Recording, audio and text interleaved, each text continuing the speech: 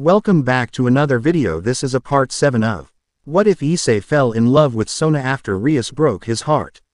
I don't really wanna drag out the intro, so let's get started. Chapter 25, Sona's Chance. A high school DxD fanfiction written by Christopher Zazzle. Chapter 25, Morning Cereal. Scene: Yasaka Castle, Kyoto, Japan. Sona and Tsubaki both look at one another and then back toward Yasaka and Issei. Sona then manages to speak up after her bout of shock from Yasaka's earlier comment. Does your fox magic require you to hold Hyodo into your chest like that? Sona was doing the best she could to only look into the Fox Queen's eyes, where her own seemed to wander downward uncontrollably. Tsubaki was a bit shocked at her president's bold and somewhat accusative question toward the Yukai Queen. Adjusting her green-rimmed glasses, the taller C-Tree Queen turned her full attention onto Yasaka, wondering how she would react to such a comment. Yasaka raises an eyebrow as she pushes Issei's sleeping face deeper into the crevice of her generous cleavage. Now showing an obvious smirk, the Fox Queen replies, No, not really. I just enjoy having him right here. Does that bother you, my little dearest? Sona begins to puff her cheeks out in anger, once again. Tsubaki notices this and places her supportive hand on Sona's shoulder. President, perhaps we should take baths ourselves. After all, it is getting late. Sona looks at Tsubaki with a confused yet mildly irritated glance.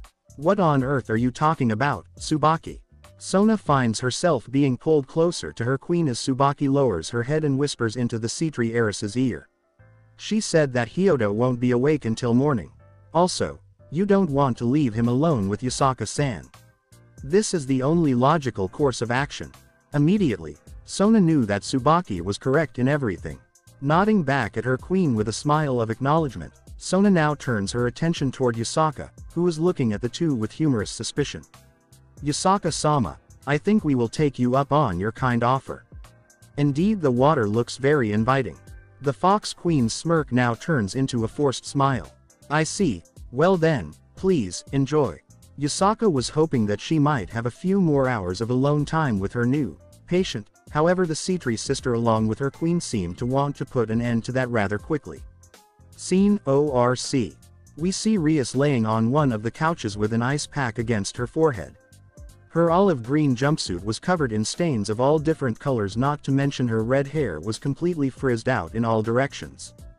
Dark circles were present underneath the bloodshot and blue eyes of the exhausted-looking Grimoire heiress. Sitting at Rias's desk was none other than Grafia. She was staring coldly at her sister-in-law as she recrossed her legs. I will say this one more time, Rias. There are no ghosts in this school. So whatever you have planned when it comes to me taking it easy on you, forget about it. Don't think that I have forgiven you for using your power in such an abusive and manipulative way. Trying to scare your pawn like that, PFFT, unacceptable. Rias sits up while looking back toward Grafia. She now has a look of sheer anger. That's not fair. Yes, I was mean to Issei. Yes, I deserve my punishment. And yes, I will apologize to Issei after all is said and done. I am really sorry about this and I will make it right. Grafia now grins. Really now? Rias tilts her head. What's that supposed to mean? Let's just say that I have it on good authority that the C-Tree peerage was considering your threat involving the trading of your pawn. As in, they are more than likely willing to make you an offer, assuming you hold true to your threat, that is. Rias's anger turns into rage. No. I wasn't intending on trading Issei. Wait, how do they know about this? Serafal. Damn it. Grafia. I didn't mean. Words have consequences, Rias. Especially words that have power behind them. Regardless of what you might have intended, it was how you conveyed it that caused the problem. This is serious, Rias. Imagine if you were to take over your brother's position and make idle threats such as these. You would have half of the underworld plotting on dethroning your spoiled ass before you could recite each level of hell. Grafia now took a deep breath. Rias thought about her sister-in-law's words. Aside from the spoiled ass comment, Grafia was right in the end. Words with power behind them. Instead of protesting, Rias simply slumped back into the couch. Yeah, okay, I see. Seeing this serious reaction to her words, Graphia's grin turned into her usual stoic frown. Let's get some tea and call it an evening. Tomorrow we have the track and field that needs landscaping. Rias nods as the two leave the main room together. The ice pack that was originally on Rias's forehead was now on the coffee table near the couch. The moment the orc doors shut, the ice pack explodes. Ha ha ha ha. Rias, I want to play some more, wahahaha. Scene, Yusaka Castle, Sona and Issei's guest bedroom. Alright, help me lower him, President.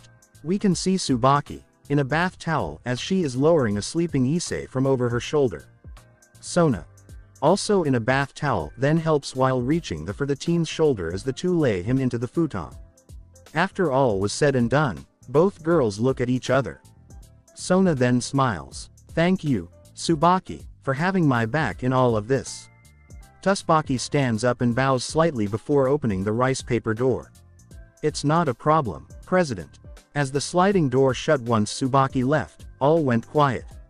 Sona looked toward a smiling and sleeping Issei, hoping that the fox was at least telling the truth about one thing. Maybe she was helping him on a more spiritual level, something her sister continued to imply since they arrived in Kyoto. Well, at least maybe they could spend some time tomorrow. After all, even if they didn't leave the castle grounds, there was always that garden out back. Sona then began to imagine a picnic scene. Deciding that perhaps that would suffice as their first date, the Citri heiress began to plan the day accordingly as she tucked into the futon with Issei after tossing her towel to the side. Sandwiches, drinks and some snacks. I can easily prepare such things as my cooking skills are negligible at best. Sona then placed her glasses toward the small end table next to the bed and proceeded to snuggle closer to her boyfriend. Deciding that he needed to be cleansed of Yusaka's touch, Sona proceeded to pull Issei's head into her bare and ample chest. Blushing, the Citri devil closed her violet eyes and drifted off into a deep sleep. Scene, early morning, Yusaka Castle, guest room. Opening his eyes, Issei immediately knew where he was. The warmth, the sound of her breathing, the slight hint of lavender from her skin, this was Sona. Once he pulled back a bit, Issei's face met the cold morning air of the bedroom. Damn, this woman spoils me. I love it. Looking down at the sleeping heiress, Issei slowly removed Sona's leg from his midsection while making a clean getaway without waking her. Once he found his slippers, the teen slowly and quietly opened and shut the sliding door. Once he placed his slippers over his feet, Issei could hear music down the hallway. It was one of the opening theme songs to Milky Spiral. Curious, Issei walked down the corridor and toward a large and open living space. This had to be the main den or family room as it was comfy and cozy. Littered with soft-looking Japanese-style seating, along with a large television monitor, Issei found it to be. Both very traditional yet modern-looking at the same time. Speaking of the television, Milky Spiral was indeed playing. As Issei looked for any inhabitants of this room, he saw nothing. That was until he looked down and toward the matted floor. Next to the TV, on the ground was little Kuno. She was wearing a pair of Milky-chan brand pajamas while eating a bowl of sugary-looking cereal. Issei caught himself getting emotionally committed to the episode that was being played. Kunuo then turned her head as her eyes grew bright and yellow stars. Issei-kun. Bits of cereal flew out of the little fox princess's mouth. You wanna watch Milky with me? Mommy is still sleeping just like all of the grown-ups. Issei pointed at himself while smiling nervously. Really? Sure, okay. Issei sat down on the floor, as Kuno patted a spot next to her. At first it was quiet, that was until Issei remembered some key facts about this specific episode. Before he knew it, the two were talking about every detail regarding the lore and characters within all of Milky Spiral. This went on for about 45 minutes. Issei-kun. Kunuo-chan. Good morning. Kuno and Issei turned their heads at Serafal. She looks to have a serious case of bedhead as she continuously yawns. Once she saw what the two were up to, she instantly charged up all of her energy and released it all in one single dash. Making a very quick gallop toward Issei, Serafal proceeded to then jump into the air while making a somersault and then ending in a perfect landing, which happened to be Issei's lap. Plop. Kuno looks over toward Serafal while smiling. Yup. We are watching your show, Aunt Milky. Issei was telling me about how you took out the evil pandy thief prince with the power of true love.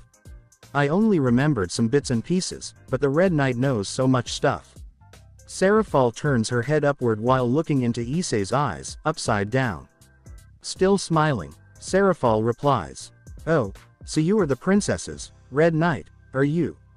How adorable. Seraphol begins to jump up and down on Issei's lap as she begins to giggle. Can you imagine, if Issei here was in my television show? Ha ha ha, I can see it now, Issei Hyodo, the Red Dragon Knight, valiant hero to aid Milky in her heroic adventures. Now that would be something, wouldn't it? Kuno now began to get very excited at the notion. Wow, Issei-kun would be amazing. Though, Aunt Milky, you would have to slow the cameras down, otherwise we couldn't see the Red Knight actually do anything. Issei begins to scratch the back of his head. Ha ha ha, not to mention the passing out part. Seraphol's smile now turns into a solid frown. Kuno also seems to lose her excitement while beginning to frown herself. Seeing this, Issei swallows a large gulp. What did I say to ruin the mood? Seraphol looks behind her shoulder and back at Issei again. She looks very serious, even though her face is upside down from Issei's point of view. I don't want you to use that anymore, not until you can transform into your balance breaker, naturally. It can't be good for you to overboost like that all of the time. Boo, no, you are too important to be so reckless. Before anything else could be said, another person entered the room very quietly. Good morning Kuno, Sarah-chan and Issei-kun, era. Yasaka was now standing in the corridor with a cup of hot coffee in one hand and a folded newspaper in the other. She was wearing a white evening gown with pink cherry blossoms as her smile continued to grow. I see you are all watching Milky Spiral Adventures. I am sure my daughter is very happy to have company as she performs her favorite morning activity. Issei, still with Seraphol on his lap, smiles back at Yasaka. Good morning, Yasaka-sama. I didn't get a chance to thank you last night but... Yasaka clears her throat suddenly as she sits down on the couch next to the three sitting on the floor. What did we talk about, when it came to my name and honorifics, Issei-kun? Taking a large and nervous gulp as both Seraphol and Kuno looked back at him with smirks, Issei replies. I am sorry about that, Yasaka. Smiling brighter than ever, Yasaka nods as she opens the newspaper to the horoscopes section. After a few moments, the three go back to watching their television program as Yasaka turns the newspaper page. Meanwhile, the Fox Queen keeps one eye on the interaction between her daughter and Issei. He looks to be a natural father figure. My sweet Kuno has clearly taken quite a liking to the boy. Yasaka goes back to reading the horoscopes as she spots Aries. I see, so Issei-kun is going to experience a great change. Well, this reading is not wrong, foo. Oh, let's look at mine, Aquarius. Yes, oh, indeed. So I will also experience a great change during this spring day. This is fun, let's check compatibility now. Era, Aries and Aquarius are very compatible. Well then, my mind is made up. Seraphol, Issei and Kuno all jumped the moment Sona came out from nowhere as she just appeared in the corridor. Ehem. Instantly, the Maleviathan proceeded to purposely wriggle around on nervously smiling Issei's lap. Seraphol had a malicious grin as she was staring directly at her grumpy-looking sister. Oh no, boo, it's the mean Satan, Issei, I'm so scared, protect me. Seraphol now pretended to cry as she reached around, now straddling Issei, as she then proceeded to grab his head with both of her arms. Oh no, your Milky-chan is so terrified by the evil student council president Chan. As Issei is now being crushed by Seraphol's arms, not to mention her breasts that were squeezing the boy's suffocating face, all the teen could do was take advantage of the mouse bouncing around, as he was able to take quick gasps of air in between jiggles. Kuno then pointed toward an even more angry Sona. While scowling, the little fox princess made a declaration. Aunt Milky, you should also have her in one of your episodes, as a villainess. Sona's jaw went agape. Hearing Kuno's words, Issei couldn't help but muffle laugh at the situation. Seraphol also laughed heartily at the suggestion. Ha ha ha ha ha. Oh, ha ha ha ha. Yes Kuno, that would be incredible all in itself. Serafal now imagined Sona wearing some evil villainous outfit with maybe an eye patch or perhaps a scar. PFF. Ha ha ha ha ha. Looking down, Serafal let Issei have a bit of oxygen. Imagine her with an eye patch, like a pirate or something cute like that. Issei began to burst out laughing again, however Serafal grinned and tightened her shoulders, which muffled the teen once again. Meanwhile, Yusaka looked toward Serafal, then her daughter, and now she had her attention directed on Sona. Era. Come now, Kuno, Serafal, I believe you two have gone too far. It's far too early in the morning for such shenanigans. Sona-chan, please come sit over here next to me, I will have some tea brought. The grown-ups should enjoy the morning with a bit of grace. Yusaka then winks toward a flustered-looking Sona. At some point during Yusaka's words, Issei managed to squirm his way out from Serafal's rather impressive booby traps. This was due to the Mao being distracted as she looked toward Yusaka with a childish sad face. Boo, I am grown up. I just like to play. What's wrong with that? Kuno claps along and joins in with her aunt. Mommy doesn't understand. She is all about being proper and stuff. It gets so boring sometimes. Yusaka shakes her head. One day, you will understand, young one. Also, Serafal, please release Issei-kun. And stop antagonizing your sister. Sona's eyes lit up, seeing the shining example of order and prosperity, all in one package. How did she not see this before? Whenever this woman did anything, there was a certain grace to it all. And now, to see someone who has the power to reprimand Serafal of all people. As Serafal grumpily got off of Issei's lap, she had both of her front cheeks puffed out. Sona grew a small smirk seeing this as she proceeded to take Yusaka's offer and sit next to her. Chapter 26, Sona's Chance. A high school DxD fanfiction written by Christopher Zazzle. Chapter 26, Nerding Out to Milky Spiral. Scene, Yusaka Castle, Kyoto, Japan. Yusaka and Sona were both sitting together on the couch that was next to the three that were on the floor while watching TV. Sona was drinking a mug of hot tea as she and Yusaka silently watched Issei talking with both Kuno and Serafal. Sona had her usual stoic demeanor as the Fox Queen looked very content as she adorned her trademark half-crescent smile. You can totally see the strings, oh gosh, that's terrible effects. Did you do that on purpose when recording the episode, Milky? Issei had his head aimed toward a bubbly Serafal. Well, I wanted my show to be aired in the human world, not just the underworld. So, I had to make it look like a human production, cheap effects and all. Otherwise, the networks would get suspicious. Think about it. If we used actual magic in the TV show, it would make it look as though we had top-notch effects. Then it would look as though we had a huge budget, something akin to a multi-million-backed production. Serafal then shrugs her shoulders. Nodding, Issei replies, yeah, okay, that makes a lot of sense. Issei then nods once again while taking into account that Serafal is very intelligent behind her facade of Milky-chan. Wow, Milky, that is really good thinking. I don't think I would have ever thought of something like that. No wonder you're a Mao. Serafal tilts her head while her smile turns into something more serious. Issei-kun, that was so nice of you to say. You think I'm smart. Eek. Instantly, Sona grows a tick mark as Yusaka begins to laugh into her sleeve, meanwhile Kuno begins to clap again. Issei now has his back to the bottom part of the couch, in between both Sona and Yusaka. On his lap was Serafal, who was hugging the teen relentlessly. The force of her sudden embrace caused Issei to slide from in front of the TV, while slamming him into the couch. Hyodo. Serafal, stop that right this instant. Sona was pointing at the two with a shaking finger. She had a flustered yet irritated look.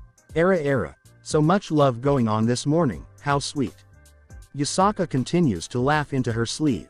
Serafal was ignoring the room while continuing to relentlessly snuggle on her Issei. Ima smart girl, yay. No wonder that I'm a Mao, oh that is so sweet. Kuno was clapping along and making a song out of it all. Smart, Milky-chan, brilliant, Milky-chan, Red Knight loves Milky, Issei-kun wa Maruki-chan ga daisuki. Maruki-chan wa Issei-kun ga daisuki. During all of this, Issei was unable to get a single word in. As his face was pressed against Serafal's neck and shoulders, his lungs were unable to fill with air as the Mao continued with her bone-crushing hug. Yusaka began to notice that the teen's face was turning a few shades pink. Reaching into her evening gown sleeve, Yusaka pulled from it a folded paper fan. Sona noticed this and watched curiously. Looking toward the goggling Serafal, Yusaka then used this fan to slap the Mao upside her head. Oi, hey, that hurt. Serafal now had both of her arms off of Issei as her hands were now rubbing the top of her head. At the same time, Issei took in a very deep breath of fresh air. Sona looked back at Yusaka, who was now returning the stare. Instantly, both women showed a nod of respect to one another. Issei, after catching his breath, noticed the exchange between Sona and Yusaka. For some reason, this made the teen smile. Scene: Underworld, Grimoire Manor. In a large office, decorated in turn of the century Victorian Gothic, was Sirzex, as he sat in his desk. He looked to be deep in thought. While scrolling through his phone, he noticed the date. Golden Week. Golden Week. Now pinching the bridge of his nose, the Mao continued to think deeply. Maybe I should talk to him. After all, he will be my brother soon enough. Sirzex was beginning to grow a smile, but then another thought came to mind. Well, I suppose at this point, it's all up in the air. The red-headed Grimoire Mao now began to frown. Rias, I love you very much, but sometimes you can really be a... Sirzex stood from his desk while pacing the entire room. He would stop occasionally when looking at photographs of his family which were placed all over the walls. Seeing a particular picture of a younger Rias, as she was sitting with a younger Sona and Serafal, made Sirzex feel nostalgic. He really does love his sister and knows full well that he dotes on her far too much. Though, couldn't the same be said about Serafal and Sona? She dotes far more on her sister, thought the Mao. Eureka! Got it. I'll have Graphia bring him here. Then we can have some bonding time and maybe I can get him to warm back up to Rias. After all, I have her baby pictures. Alright, Kyoto, after you get back from Kyoto, you and I are gonna have a one-on-one talk. Rias, once again, your big brother is going to save the day. Scene: Guest Room, Yusaka Castle, Kyoto, Japan. Hearing that the girls were finished in the baths, Issei and Saji would be going in next. Searching through the closet, Issei was looking for a change of clothes. To his surprise, alongside Saji's outfits were 3 milky spiral t-shirts. They were not just that. Issei knew that these specific shirts were collector's items and more so, very rare. And if that wasn't enough, each shirt was signed by Milky-chan. Issei was about to freak out in the best of ways. That was until he read what Serafal wrote underneath all 3 of her signatures. Issei Hyodo, number 1 fan, property of Milky-chan. Issei wasn't sure if he should ever be caught wearing these in public. Clearly, Milky Spiral had quite a following, and because of that, she had fanboys. Fanboys who were completely loyal to Milky-chan in all things. Thinking that he would surely gain attention, the wrong kind, Issei thought it better to just keep these at home and never wear them. Scene: 30 minutes, Den area. Sona was standing next to Tsubaki at one corner of the room as Momo, Rhea, Tomo, Tsubasa, Saji and Ruruko were sitting together on the couches and chairs near the large television. Serafal, Yusaka, Kuno and Issei looked to be sitting at a Japanese-style low table as the 4 were playing a game of mahjong. Sona was watching the 4 interact while she adjusted her pink-rimmed glasses. Quietly, Sona whispers toward Tsubaki. I need to make my move, I've decided on that. Tsubaki widens her eyes slightly, however her mannerism goes back to her usual stoic one. I see. What is your plan, President? Nodding slowly, Sona begins to form a small grin. My plan is simple. Yusaka happens to own quite the backyard garden. Dare I say, it would make a fantastic location for perhaps a picnic date. Tsubaki thinks for a moment and then retorts. I understand, President. I do have a question, however. How will you get Issei alone long enough to convey your plans? Considering the current company, I would imagine that might be somewhat difficult. Sona places an index finger into the air as her smirk increases. Why, Tsubaki? It's going to be super easy, barely an inconvenience. Tsubaki tilts her head. Oh really? Sona nods. Homework, of course. Tsubaki thinks for a moment. If Sona uses her student council presidential authority and claims that Issei is behind in his studies, she can therefore rip the boy away from the grasps of both Serafal and Yusaka. As always, Sona was one step ahead when it came to her wits. Tsubaki then replies with great admiration. Wow, wow, wow. Great idea. Sona nods once again but then thinks of a possible snag. Well, there's that Kuno girl. She's been a bit of a thorn in my behind since day one. Tsubaki, what should I do if she gets in the way?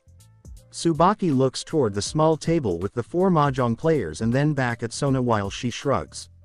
I don't know. Maybe give her candy or something. Sona starts to internally panic. Suddenly a thought struck the Cetri's brain like lightning. Reaching for her phone, Sona pulls up a photo. As her smirk turns into an all-out grin, Sona looks over toward Kuno, who is happily playing her mahjong game with the other 3. Say, little Kuno, would you mind coming over here for a minute? I've got something to show you, dear.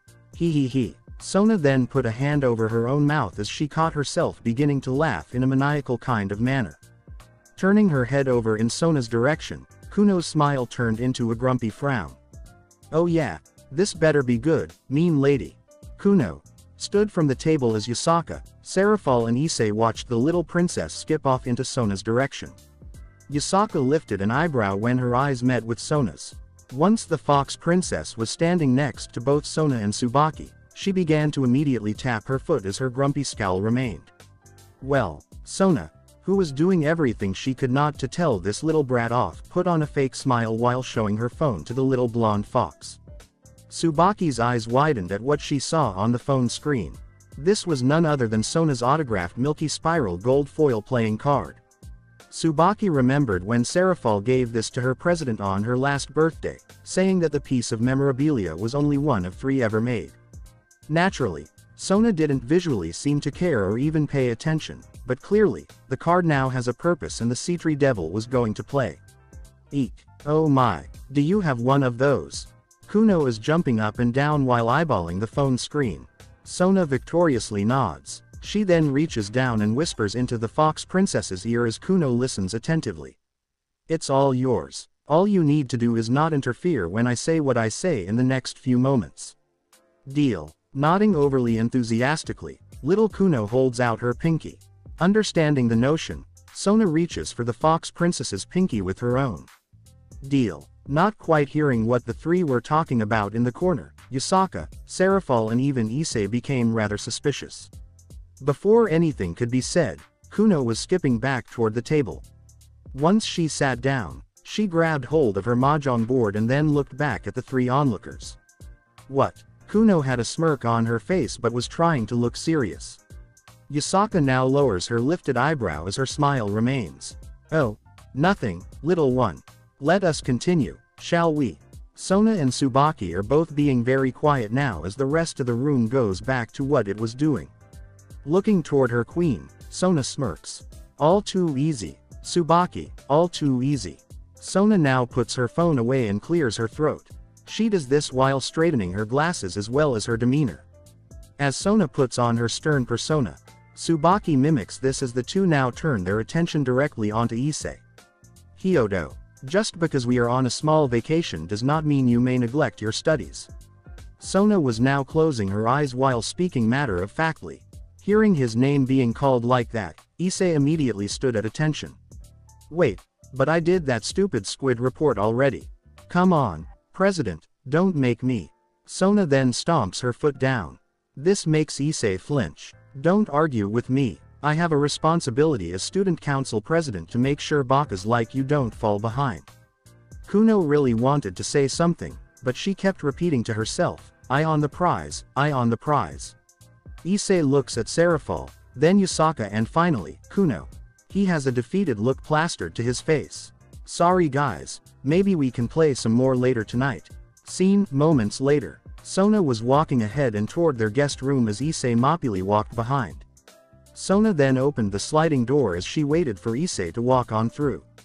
Once he was in, she slid the door shut and took a very deep breath. Issei, how do you feel about sandwiches? Sona was now tapping the tips of both of her index fingers together as a blush began to form on her cheeks. Turning around, Issei wasn't sure what she was talking about. You mean, like while we are studying? Sona shakes her head. No, baka, I mean, do you like sandwiches? As in, maybe the two of us could, I don't know, have a picnic today in the back garden. Issei's eyes widened as clarity washed over him like a cold bucket of water. Oh, Sona. Geez, you had me there for a second. Issei now plopped down on one of the chairs with a hand over his right temple. Okay. Phew, yes, I love sandwiches and more so, I would love to go on a date with you. Sona's glasses immediately fogged up, which forced her to remove them. Date. Issei smiles warmly. Yeah, we haven't had one yet. It was something that's been on my mind actually, it's just since everything's been all kinds of crazy, I just didn't get a. Issei was cut off by a very familiar pair of lips kissing his own. As Issei closes his eyes, his arms wrap around the sea-tree heiress as the two engage in a long embrace. Once the kiss was broken, Issei opened his eyes again. Hey, Sona. Sona places her fog-free glasses back on. Yes, Issei. Pulling Sona closer, Issei smiles brighter than ever. Promise me that you won't ever stop being you. Sona now grows a small smirk along with her growing blush. Don't worry, Hyodo, you will always get my firm hand. Issei now instantly jumps into the air as Sona reached over and slapped his behind with her hand suddenly. Scene 1 hour later, Yasaka Gardens. Walking across a curved and wooden bridge, we can see both Sona and Issei. Once again, we can see the teen wearing Saji's black yukata as Sona was wearing another kimono. Purple, blue and green, this traditional Japanese dress ended in a matching sash adorned with black butterflies. Together, the pair walked slowly as the day was absolutely stunning. Not a cloud in the sky, only the slightest spring breeze, this increased the beauty tenfold when it came to this ancient and enigmatic garden. Both were quiet as they held hands. In Issei's other arm, was a pink cloth which held a set of pearl-colored bento boxes. Sona looked to be indifferent to the situation, however the way she would continue to tighten her grip on Issei's hand told the teen everything he needed to know. She was having fun. Issei was also having fun while enjoying Sona's very tsundere behavior. Then, off into the distance, past the multiple koi ponds, Issei spotted a very familiar area. His eyes widened suddenly as his smile turned into a sad one. Sona. Looking at Issei's face, Sona then turned. Where the teen was looking, a clearing in the distance was visible along with a pair of rolling hills. Aside from the waves of green grass that flowed with the slight gust of wind, nothing seemed out of the ordinary. Sona then turned back and looked into Issei's brown eyes while tilting her head slightly. What is it? That field over there. What about it? As Issei continued to stare off, he suddenly began to laugh quietly. Sona studied this odd behavior coming from her boyfriend. Why is he crying again? Why is he laughing? I don't understand. What does he see that I clearly don't? Looking back into that specific direction, Sona squints a bit trying to catch something she might have missed. Issei then spoke as he looked to be reminiscing about something. It's that place, Sona. The one in my dreams. It was right here, the whole time. Remembering something about a grassy field, Sona then understood. I see. Well, let's go sit under that tree over there. It looks rather comfy to be honest. Nodding, Issei pulls Sona along at a quick pace to her surprise. Chapter 26, Sona's Chance. A high school DxD fanfiction written by Christopher Zazzle. Chapter 26, Nerding Out to Milky Spiral. Scene, Yasaka Castle, Kyoto, Japan. Yasaka and Sona were both sitting together on the couch that was next to the three that were on the floor while watching TV. Sona was drinking a mug of hot tea as she and Yasaka silently watched Issei talking with both Kuno and Serafal. Sona had her usual stoic demeanor as the Fox Queen looked very content as she adorned her trademark half-crescent smile. You can totally see the strings, oh gosh, that's terrible effects. Did you do that on purpose when recording the episode, Milky? Issei had his head aimed toward a bubbly Serafal. Well, I wanted my show to be aired in the human world, not just the underworld. So, I had to make it look like a human production, cheap effects and all. Otherwise, the networks would get suspicious. Think about it. If we used actual magic in the TV show, it would make it look as though we had top-notch effects. Then it would look as though we had a huge budget, something akin to a multi-million-backed production. Serafal then shrugs her shoulders. Nodding, Issei replies, yeah, okay, that makes a lot of sense. Issei then nods once again while taking into account that Serafall is very intelligent behind her facade of Milky-chan. Wow, Milky, that is really good thinking. I don't think I would have ever thought of something like that. No wonder you're a Mao. Serafall tilts her head while her smile turns into something more serious. Issei-kun, that was so nice of you to say. You think I'm smart. Eek. Instantly, Sona grows a tick mark as Yusaka begins to laugh into her sleeve, meanwhile Kuno begins to clap again. Issei now has his back to the bottom part of the couch, in between both Sona and Yusaka. On his lap was Serafall, who was hugging the teen relentlessly. The force of her sudden embrace caused Issei to slide from in front of the TV, while slamming him into the couch. Hyodo. Serafall. Stop that right this instant. Sona was pointing at the two with a shaking finger. She had a flustered yet irritated look. Era. So much love going on this morning, how sweet. Yusaka continues to laugh into her sleeve. Serafall was ignoring the room while continuing to relentlessly snuggle on her Issei. Ima smart girl, yay. No wonder that I'm a Mao, oh that is so sweet. Kuno was clapping along and making a song out of it all. Smart. Milky-chan. Brilliant. Milky-chan. Red Knight loves Milky. Issei-kun wa Maruki-chan ga daisuki. Maruki-chan wa Issei-kun ga daisuki. During all of this, Issei was unable to get a single word in. As his face was pressed against Serafall's neck and shoulders, his lungs were unable to fill with air as the Mao continued with her bone-crushing hug. Yusaka began to notice that the teen's face was turning a few shades pink. Reaching into her evening gown sleeve, Yusaka pulled from it a folded paper fan. Sona noticed this and watched curiously. Looking toward the goggling Serafall, Yusaka then used this fan to slap the Mao upside her head. Oi, hey that hurt. Serafall now had both of her arms off of Issei as her hands were now rubbing the top of her head. At the same time, Issei took in a very deep breath of fresh air.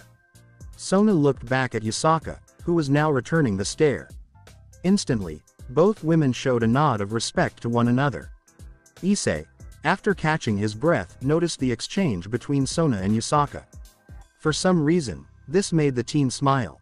Scene Underworld, Grimoire Manor.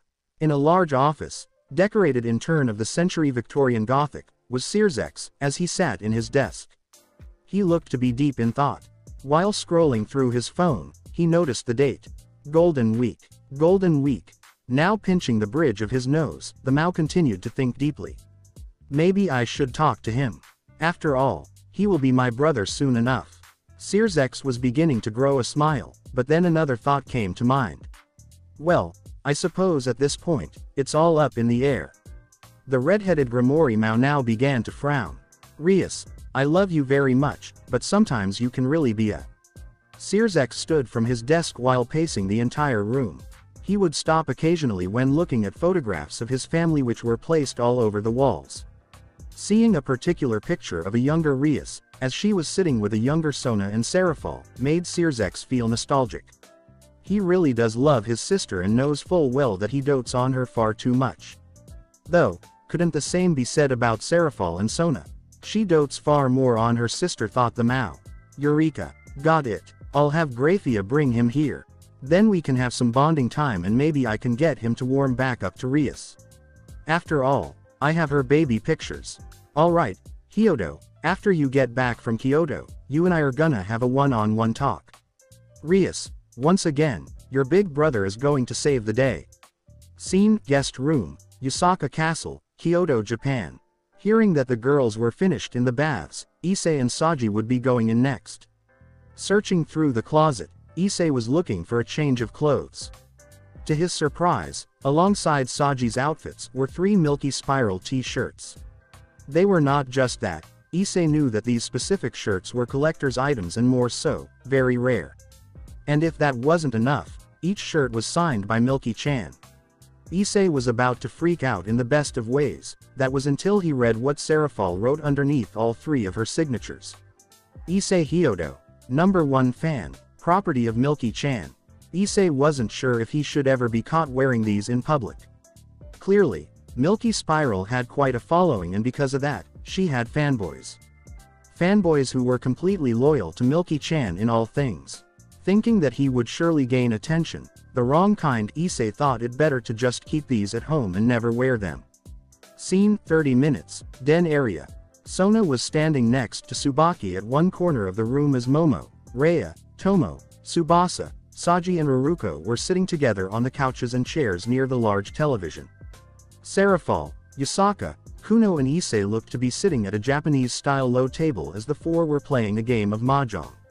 Sona was watching the four interact while she adjusted her pink-rimmed glasses. Quietly, Sona whispers toward Tsubaki, "I need to make my move, I've decided on that." Tsubaki widens her eyes slightly, however her mannerism goes back to her usual stoic one. "I see. What is your plan, President?" Nodding slowly, Sona begins to form a small grin. "My plan is simple. Yasaka happens to own quite the backyard garden.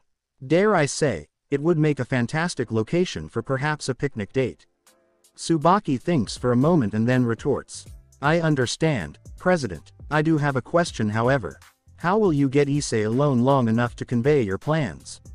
Considering the current company, I would imagine that might be somewhat difficult." Sona places an index finger into the air as her smirk increases. "Why, Tsubaki? It's going to be super easy, barely an inconvenience." Tsubaki tilts her head. "Oh really?" Sona nods. "Homework, of course." Tsubaki thinks for a moment. If Sona uses her student council presidential authority and claims that Issei is behind in his studies, she can therefore rip the boy away from the grasps of both Serafal and Yasaka. As always, Sona was one step ahead when it came to her wits. Tsubaki then replies with great admiration. "Wow, wow, wow. Great idea." Sona nods once again but then thinks of a possible snag. "Well, there's that Kuno girl. She's been a bit of a thorn in my behind since day one." Tsubaki, what should I do if she gets in the way? Tsubaki looks toward the small table with the four mahjong players and then back at Sona while she shrugs. "I don't know. Maybe give her candy or something." Sona starts to internally panic. Suddenly a thought struck the Cetri's brain like lightning. Reaching for her phone, Sona pulls up a photo. As her smirk turns into an all-out grin, Sona looks over toward Kuno, who is happily playing her mahjong game with the other three. "Say, little Kuno, would you mind coming over here for a minute? I've got something to show you, dear." He. Sona then put a hand over her own mouth as she caught herself beginning to laugh in a maniacal kind of manner. Turning her head over in Sona's direction, Kuno's smile turned into a grumpy frown. "Oh yeah, this better be good, mean lady." Kuno stood from the table as Yasaka, Serafal and Issei watched the little princess skip off into Sona's direction. Yasaka lifted an eyebrow when her eyes met with Sona's. Once the fox princess was standing next to both Sona and Tsubaki, she began to immediately tap her foot as her grumpy scowl remained. Well, Sona, who was doing everything she could not to tell this little brat off, put on a fake smile while showing her phone to the little blonde fox. Tsubaki's eyes widened at what she saw on the phone screen. This was none other than Sona's autographed Milky Spiral gold foil playing card. Tsubaki remembered when Serafal gave this to her president on her last birthday, saying that the piece of memorabilia was only one of 3 ever made. Naturally, Sona didn't visually seem to care or even pay attention, but clearly, the card now has a purpose and the Cetri devil was going to play. Eek. Oh my. Do you have one of those? Kuno is jumping up and down while eyeballing the phone screen. Sona victoriously nods. She then reaches down and whispers into the fox princess's ear as Kuno listens attentively. "It's all yours. All you need to do is not interfere when I say what I say in the next few moments." "Deal." Nodding overly enthusiastically, little Kuno holds out her pinky. Understanding the notion, Sona reaches for the fox princess's pinky with her own. "Deal." Not quite hearing what the three were talking about in the corner, Yasaka, Serafal and even Issei became rather suspicious. Before anything could be said, Kuno was skipping back toward the table. Once she sat down, she grabbed hold of her mahjong board and then looked back at the three onlookers. What? Kuno had a smirk on her face but was trying to look serious. Yasaka now lowers her lifted eyebrow as her smile remains. "Oh, nothing, little one. Let us continue, shall we?" Sona and Tsubaki are both being very quiet now as the rest of the room goes back to what it was doing. Looking toward her queen, Sona smirks. All too easy. Tsubaki, all too easy. Sona now puts her phone away and clears her throat. She does this while straightening her glasses as well as her demeanor.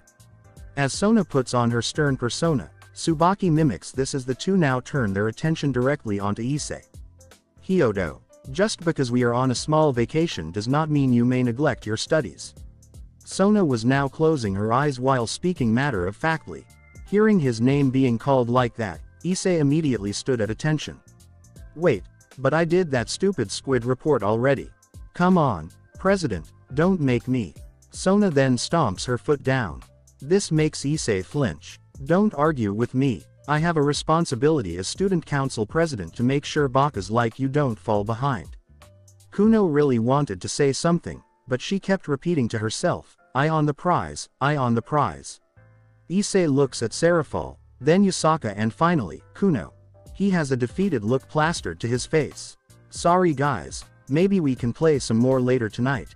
Scene, moments later. Sona was walking ahead and toward their guest room as Issei moppily walked behind. Sona then opened the sliding door as she waited for Issei to walk on through. Once he was in, she slid the door shut and took a very deep breath. Issei, how do you feel about sandwiches? Sona was now tapping the tips of both of her index fingers together as a blush began to form on her cheeks. Turning around, Issei wasn't sure what she was talking about. You mean, like while we are studying? Sona shakes her head. No, Baka, I mean, do you like sandwiches, as in, maybe the two of us could, I don't know, have a picnic today in the back garden. Issei's eyes widened as clarity washed over him like a cold bucket of water. Oh, Sona, geez, you had me there for a second. Issei now plopped down on one of the chairs with a hand over his right temple. Okay, phew, yes, I love sandwiches and more so, I would love to go on a date with you. Sona's glasses immediately fogged up which forced her to remove them. Date. Issei smiles warmly. Yeah, we haven't had one yet. It was something that's been on my mind actually, it's just since everything's been all kinds of crazy, I just didn't get a. Issei was cut off by a very familiar pair of lips kissing his own. As Issei closes his eyes, his arms wrap around the Citri heiress as the two engage in a long embrace. Once the kiss was broken, Issei opened his eyes again. Hey, Sona. Sona places her fog-free glasses back on.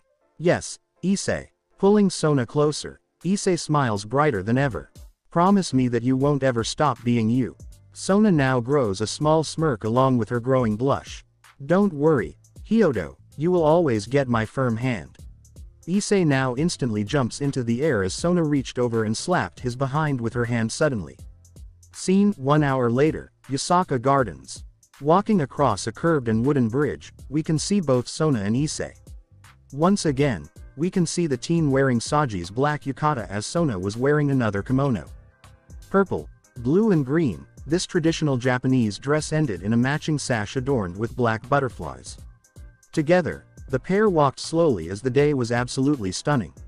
Not a cloud in the sky, only the slightest spring breeze, this increased the beauty tenfold when it came to this ancient and enigmatic garden. Both were quiet as they held hands. In Issei's other arm was a pink cloth which held a set of pearl-colored bento boxes. Sona looked to be indifferent to the situation, however the way she would continue to tighten her grip on Issei's hand told the teen everything he needed to know. She was having fun. Issei was also having fun while enjoying Sona's very tsundere behavior. Then, off into the distance, past the multiple koi ponds, Issei spotted a very familiar area. His eyes widened suddenly as his smile turned into a sad one. Sona. Looking at Issei's face, Sona then turned where the teen was looking.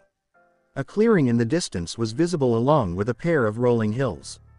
Aside from the waves of green grass that flowed with the slight gust of wind, nothing seemed out of the ordinary. Sona then turned back and looked into Issei's brown eyes while tilting her head slightly. What is it? That field over there. What about it? As Issei continued to stare off, he suddenly began to laugh quietly. Sona studied this odd behavior coming from her boyfriend. Why is he crying again?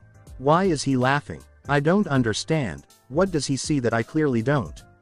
Looking back into that specific direction, Sona squints a bit trying to catch something she might have missed. Issei then spoke as he looked to be reminiscing about something.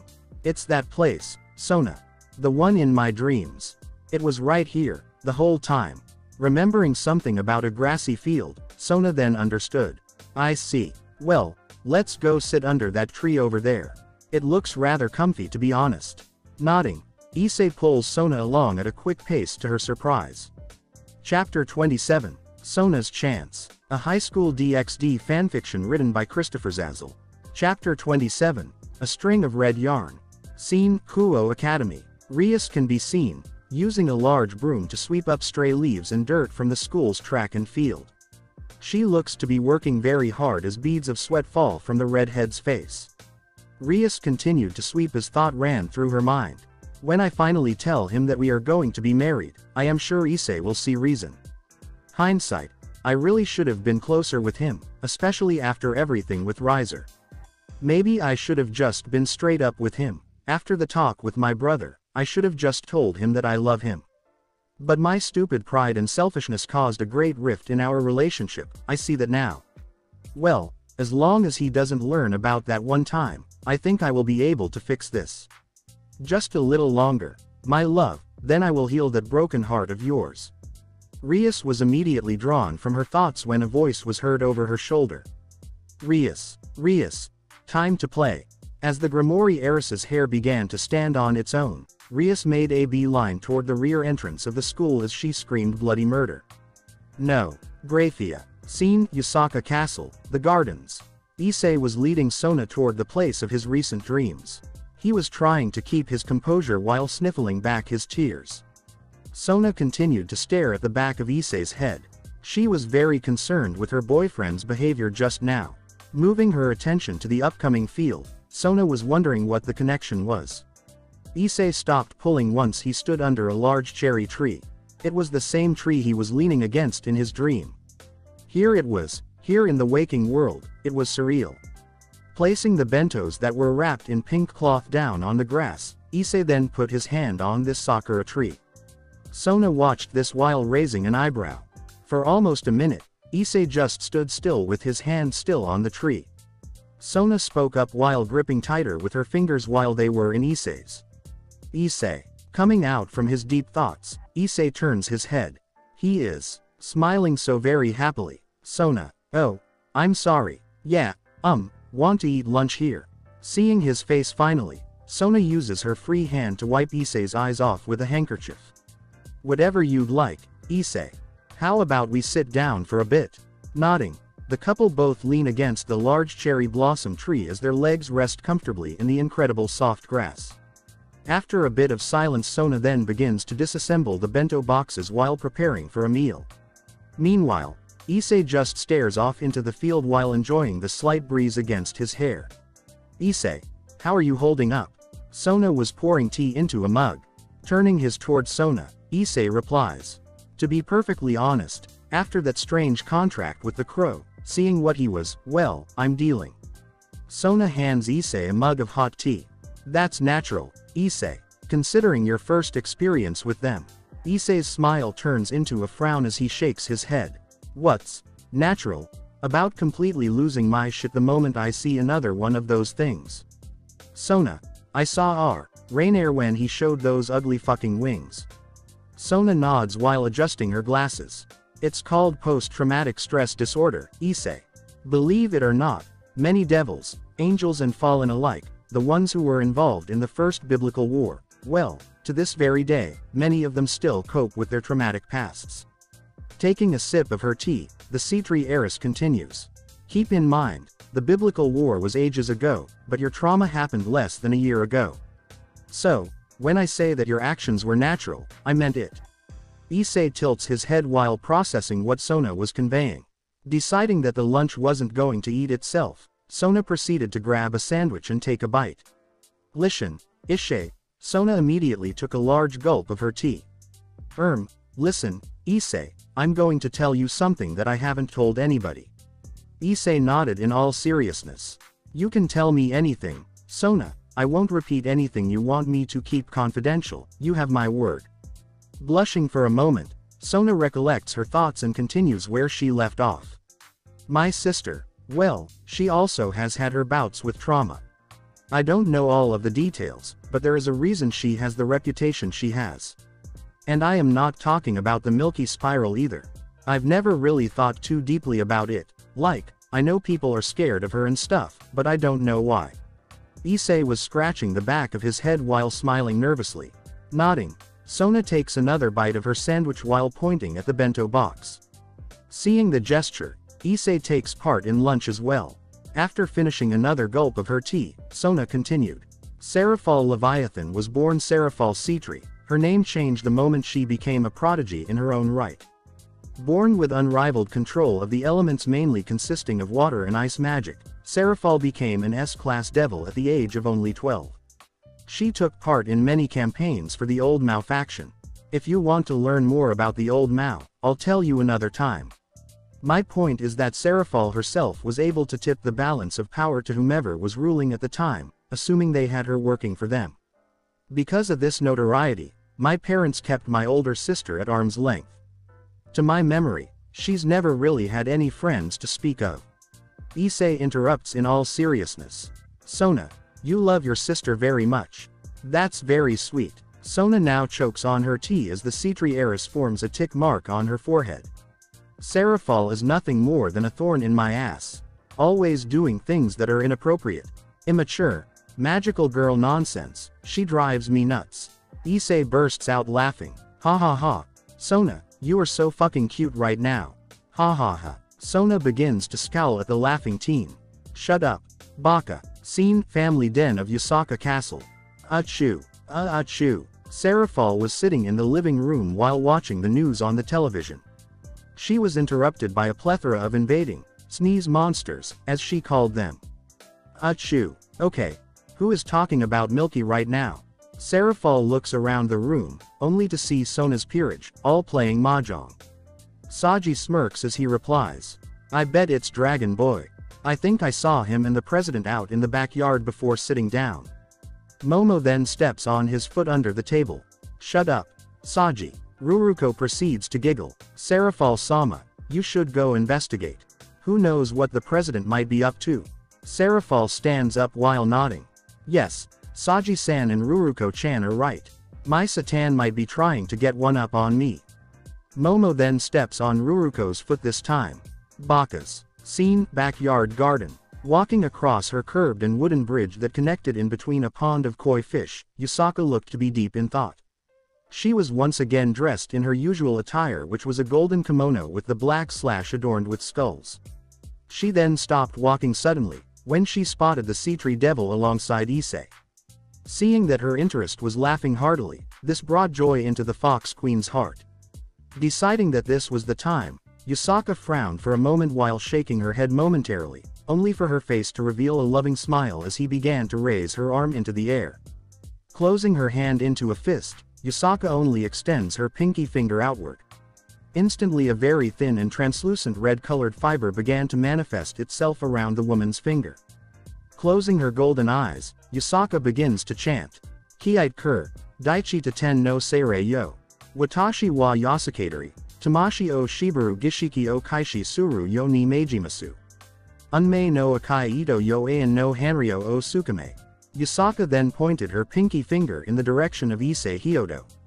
The slight breeze now carries this very thin and hardly noticeable red string. As Issei continued to laugh at Sona's Tsunere tendencies, the teen noticed what felt like a bit of hair stuck to his lips.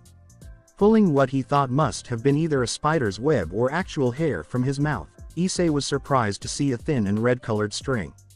Tilting his head, he realized that this string was very long, as it looked as though the other end was somewhere back behind the bridge. Sona also looked curious and was trying to adjust her glasses for a better view. Instantly, the string came to life as it jumped from Issei's hand and looked as though it was a coiled snake, ready to strike. Then, it did just that, in the form of wrapping itself tightly around Issei's extended pinky finger. It's got me. Sona, help. Issei stood from his spot while tugging at the string. He looked incredibly flustered as he continued to pull and then chew on this relentless string. Get off. Sona was also standing while attempting to help Issei get this thing off of him. Then, A bright and red flash followed up with a small blast of energy, knocking both Sona and Issei on their butts. After a moment, both teens sat up and looked at each other. Worried, Issei looked toward his hand only to see nothing there. Standing suddenly, Issei looked around the field and the gardens. The string had vanished. Looking down now, Issei saw a confused Sona. Offering his hand, the sea-tree heiress takes hold and is helped to her feet. Then the two search their surroundings with their eyes. What the hell was that, Sona? Issei was still looking around very scrupulously. I haven't got a clue. Maybe it was some kind of prank. Sona was also trying to spot anything out of the ordinary. Then the two jumped suddenly. Era. Both Sona and Issei now look behind them. Leaning against the same tree they were earlier, Yusaka now stood. She was wearing a pure white kimono which exposed a great deal of her chest. Holding onto a bouquet of red roses, Yusaka's golden tails were fluttering wildly. Issei took a deep breath. Oh, hey, Yusaka-san. You look, very pretty. The teen then took a large gulp as he smiled nervously. Sona noticed this and puffed her cheeks out. Issei, stop gawking. Shaking his head, Issei then started to rub the back of his head. Sorry President, hehe. Yusaka then blushes deeply. Issei, come over here, please. Tilting his head, Issei then nods. Okay. Seeing the strange look on Yusaka's face, not to mention that equally strange red string, Sona knew something was up. She then places a hand on Issei's shoulder, which stops him going forward. Yusaka-sama, may I ask a question? Sona adjusts her glasses with her free hand while focusing on Yusaka's current outfit. Why are you wearing a wedding kimono? There you are. So tan, nice try. Trying to get a few points in with my Issei while I wasn't paying attention. Boo, not cool. Little sister, not cool.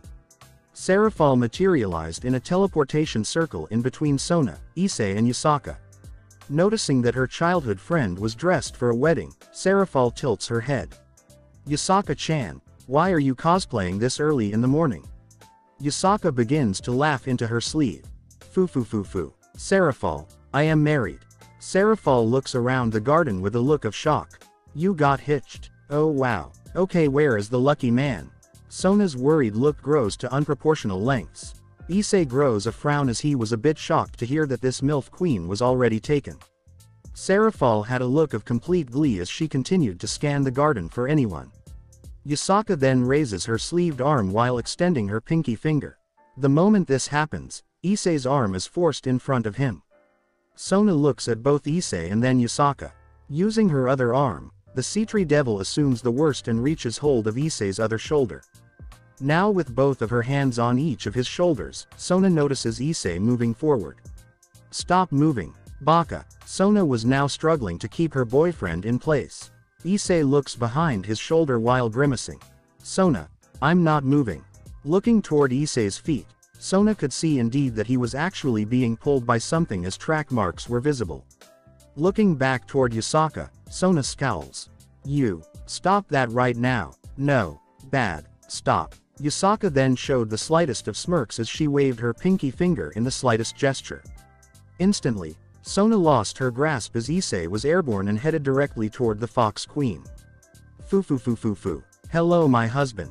Yusaka was now holding Issei's head into her chest as the rest of the boy's body was completely covered in all 9 of the Fox Queen's golden tails.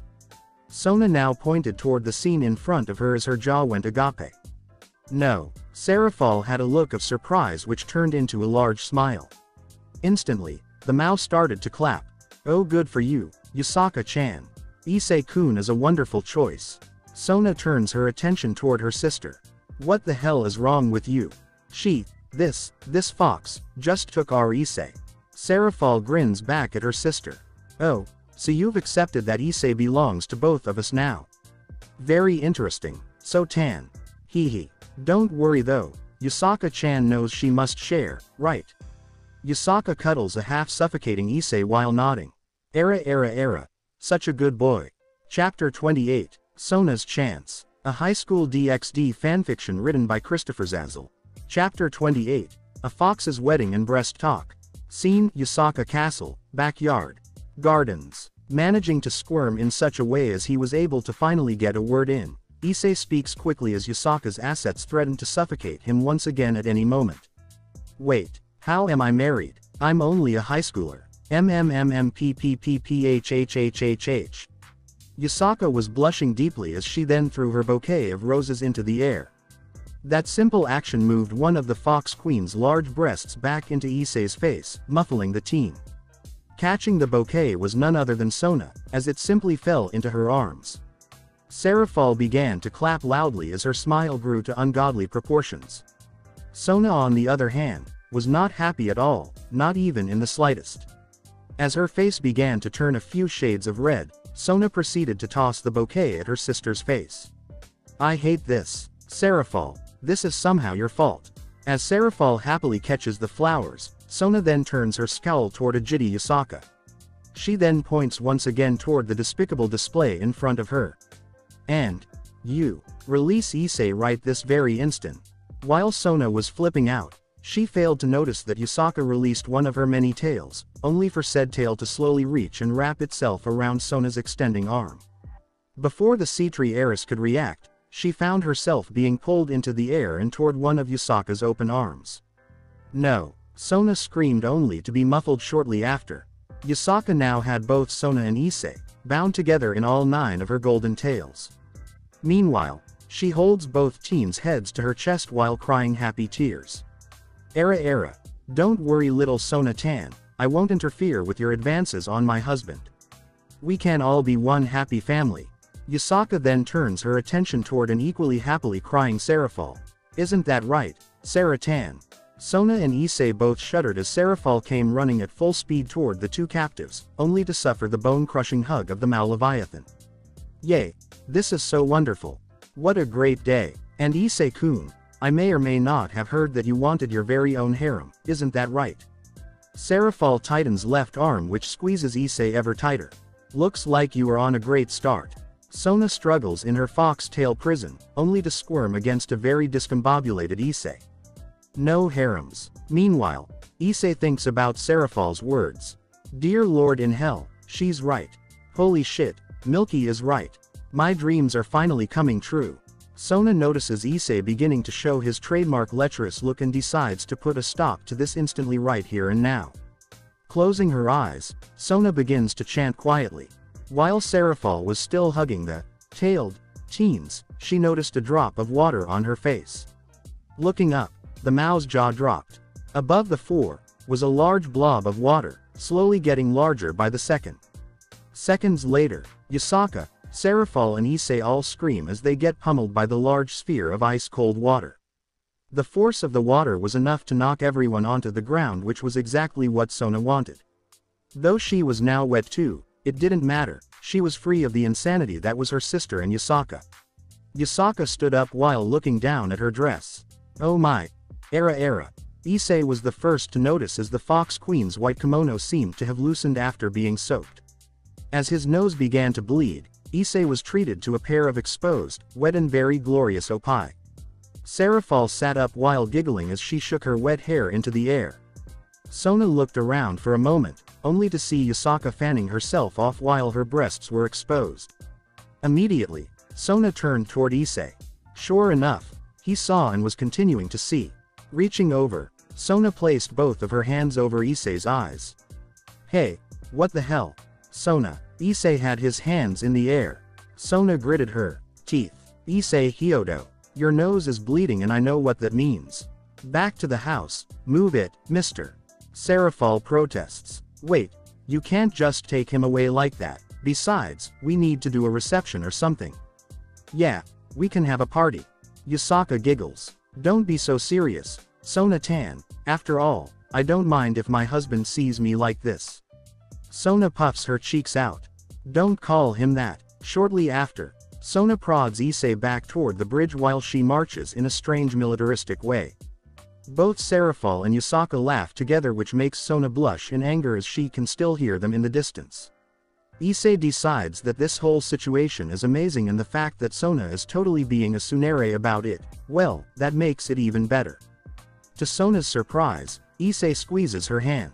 Stopping for a moment, Sona turns around, only for Issei to smile brightly at her.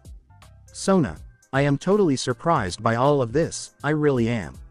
So, don't think for a second that I had anything to do with it. Issei then nods while looking directly into Sona's violet eyes. Taking a moment, Sona looks for anything that might suggest a lie. Not seeing anything, Sona then nods, though her face still maintains a slight scowl. Still smiling, Issei then speaks what's on his mind. Also, how is it that I am married? That makes no sense. It's not like we did any vows or anything, so what in the actual hell? Sona now begins to piece together the moments that happened before this strange and extraordinary event. Then something came to mind. Issei, have you ever heard of the red string of fate? Issei's eyes widened at the sudden question. Wait, you aren't saying what I think you're saying, are you? Sona nods as her mannerism turns into her usual stoic and deductive one. Adjusting her glasses, Sona explains. Well, according to Shinto folktale, which you should have paid more attention in your class in their Inari form, kitsune symbolize good harvests, tea and sake, fertility and prosperity, cunning and smarts, business and money, all in equal measures and all at different turns. Naturally, we know kitsune to be more than folktale. With that, there are also stories involving kitsune and the red string of fate. Issei, I believe you unknowingly took part in what's called. Issei cut the Citri heiress off once he remembered something from classes involving kitsune. A fox's wedding. Sona raised an eyebrow, however she nodded. Correct. Hyodo. Good job. Issei rubs the back of his head while smiling. Thanks, President. Issei then winks, which makes Sona blush. Issei then shows a serious look. So, what should what should we do now? Sona then shows a grumpy scowl once again. First things first, I'm cold and wet, you and I, Sona begins to blush now. We are going to Issei understands where this is going and smiles. To take a bath, together. Sona now tugs on Issei's arm, forcing him to jog along. Shut up. Baka. Scene, baths. Sona was sitting in a large hot pool. Steam permeated the room as Sona had her eyes closed. She then grew a tick mark. Hyodo. What's taking you so long? Sona then lowered her mouth into the water while bubbles floated up. From the washing hoses, Issei raised his voice while replying. Are you absolutely sure about this? I mean, what if someone walks in? I just don't want you to get all embarrassed. Issei got only one response. Lifting her chin from the green water, Sona ordered. Get in or else. Yes ma'am. Issei ran with his towel wrapped around his waist. Once he was at the pool, he saw that Sona had her back to him. Sit here and don't make another fuss about it, Issei. Sona sounded softer this time. She was also pointing directly next to her. Issei took a deep breath and slowly got into the steamy water. Once in, he did what he was asked. After a few minutes of silence, Sona then cleared her throat. Issei turned and looked back at her. She had a small smile along with a blush. Then the teen noticed that Sona was not wearing a towel, as he did his very best to keep his eyes trained on those violent beauties rather than the petite and perky beauties that were her breasts. Deciding that this was the moment, Issei raises one of his arms and proceeds to place it around Sona's shoulder while pulling her closer.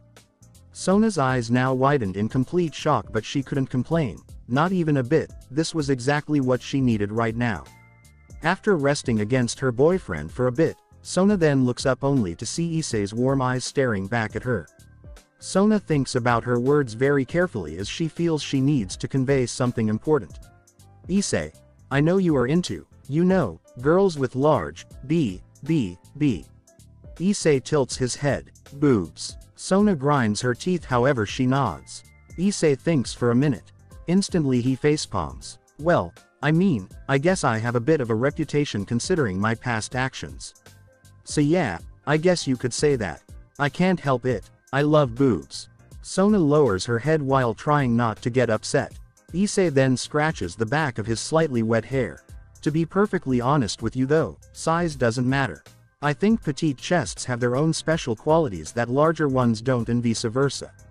As I said, I can't help it, I love boobs. Sona raises her head a bit. You're just saying that to be nice. Issei denies Sona's assumption immediately with great vigor. Wrong. Your boobs are amazing, Sona. I truly enjoy being spoiled by you.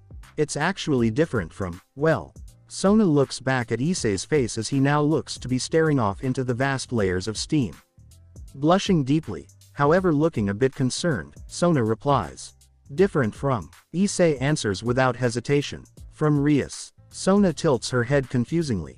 Now I know you're bullshitting me, Hyodo. Issei shakes his head matter-of-factly. With you, I feel like I am loved. But, with her, Sona's jaw went agape. Coming to her senses, the Citri heiress turns to her right and hugs her heart-opening boyfriend with great intensity. Taking a moment from the sudden change of events, Issei slowly reciprocated the hug. Sona nervously chuckles while trying to hold back some tears. Hee, Issei, you baka, I thought we were just talking about breast preferences. You should feel loved, moron. As the two continued their embrace, Serafal was watching from a communication circle that she had manifested above the couple's head. She was sitting in the family den area of the castle as Yusaka was sitting next to her on a couch. The two had towels wrapped in their damp hair as each woman was now wearing a pink bathrobe. Serafal then smiled brightly. That's my Satan. Such a good girl. I am really thankful she found Issei, even though it wasn't the best of circumstances. Yusaka nods while frowning a bit. Serafal, I need to tell you something. I only found out once my soul resonated with the Hyodo boy. I didn't believe it at first, but now, I am sure. Serafal looks toward her childhood friend and nods as she places a supportive hand into the Fox Queen's. What's up, Yusaka-chan? Yusaka starts to cry. Issei, I now know that he is a descendant of Asuma Hayasaka. Serafal's blue eyes widened in realization. Kuno's father. Really? Yusaka nods. Even from the heavens, Asuma grants me another miracle. The poor broken man, he blessed me with Issei. There is no such thing as coincidence in this world, Serafal. Everything follows a specific path in a very specific pattern. Much like the ley lines that flow through this city and through me, fate also works in a similar fashion. It runs throughout our lives, as though a paved path is always directly in front of us. Whether you choose to walk that path is irrelevant, for fate has already decided.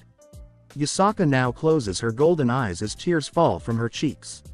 Serafal also closes her eyes while tightening her grip on Yusaka's hand. You need to tell this to Issei. Yusaka nods. Yes. Serafal, bring Issei to me tonight, in my chambers. I want to introduce him to his descendant and tell him the story of Kuno's father. Serafal smiles brightly while making a magical girl salute with her free hand. You can count on me. Now, stop crying. As I told you earlier, Issei is a good boy, he will understand. Scene, Kuo Academy. No, I am not making this up. Graphia, clearly something is going on here. Rias had her arms folded as she looked rather pale and paranoid. Graphia, who was standing near the bleachers of the track and field, looked to her left and then to her right. She maintained a stoic demeanor even though she thought this was beginning to become rather funny. I don't see any ghosts, Rias. Perhaps you aren't taking vitamins and are deficient in something. Rias stomps her foot down as a tick mark forms on her forehead. It calls me by my name. It knows me. Graphia, does this have something to do with my punishment? Tell me now. Graphia is doing her absolute best to keep her composure. She then turns her back on Rias and starts to walk toward the school. She is now smiling while placing a single hand over her mouth. Then she takes a deep breath. Removing her hand, right before she walked into the building, Graphia declared. There's no ghosts here. Rias, get back to work. Well, that's all for now. See you in the next part.